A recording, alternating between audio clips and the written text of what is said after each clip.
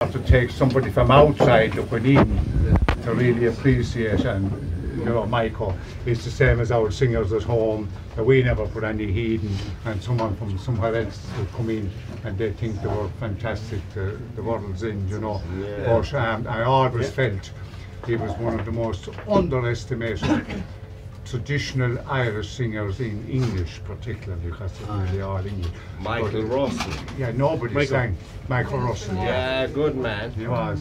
But anyway, sure, there you go.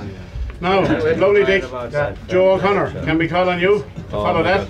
How do you follow that? No idea. That's why I call on you. You know, I have a great memory of the last fella in Sligo. I was heading up a hill to an afternoon session, and I met a young fellow with a racing bike that he was after hiring out at a street corner, and we got talking, and I never got to the session. The man was Dick Hogan.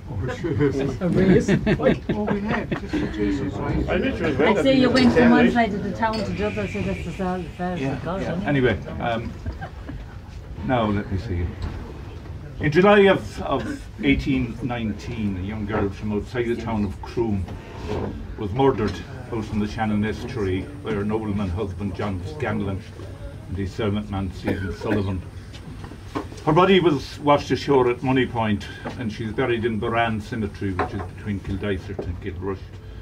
Scanlon was hanged for her murder, and some months later Sullivan was arrested in Scarta Glen, where he was living under an assumed name. He confessed his guilt, and he too was hanged for the murder of 16-year-old Ellen Hanley, better known as the Colleen Bawn, as it's called, Death Sails to Shannon.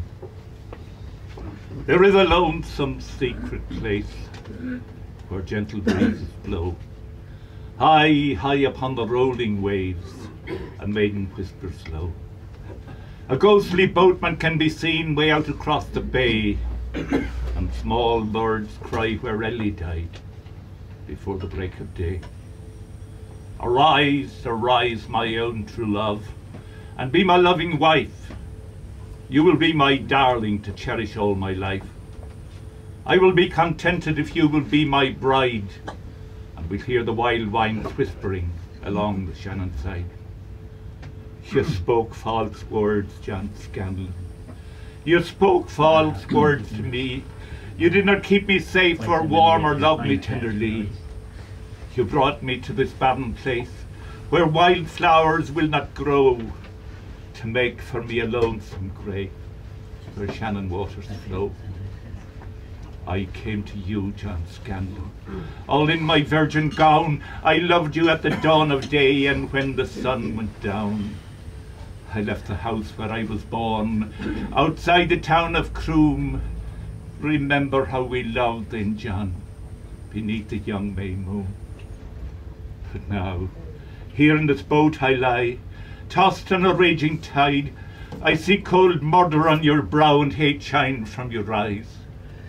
Why don't you kiss my cold, cold lips and hold my trembling hand and tell the boatman Sullivan to put me safe on land? I have never sailed a boat way out beyond the blue. I've never plucked a rose caressed by morning dew. No more I'll feel the pangs of love or taste the bitter wine. I'll die on Carrick Island before the morning time. Pray tell to me, John Scanlon, before you take my life, why did you lie upon my bed and take me for your wife? Where are the golden vows you made to love me more and more, as we watch the starlight's magic glow along the Shannon shore?